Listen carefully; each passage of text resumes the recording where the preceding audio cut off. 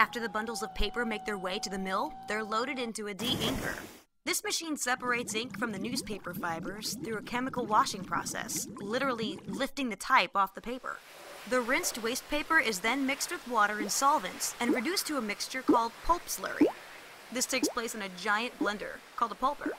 The newly formed pulp mix moves on to a washing machine that dilutes it with water and then spins it at high speeds, removing small and large contaminants like wood, plastic, rocks, string, and glue. The clean pulp then continues on to get pressed. Pressing removes water and any remaining ink. By the time it gets to this point, it's solid enough to be fed through steam-heated rollers that flatten it into continuous rolls of paper. Unlike other materials, paper degrades each time it is recycled, so it isn't always used to make new paper.